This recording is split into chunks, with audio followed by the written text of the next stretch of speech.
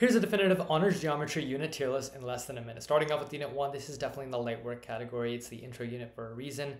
Transformation properties and proofs, I'm going to go ahead and put in the consider dropping category.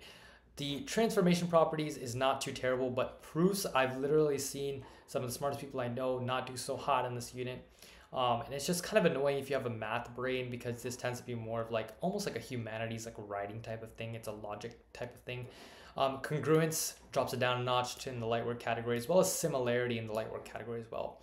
Right angles and trigonometry is going to be in the mid category, though it's not as tough as the trig you'll see in Algebra 2 and Pre-Calc.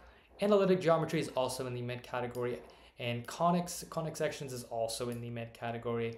Now, circles, I'm going to go ahead and put in the light work category, so you've been working with them for quite some time now.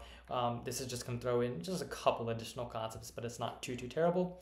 Solid geometry is also going to be the light work category, because you also have a pretty decent understanding from elementary and middle school.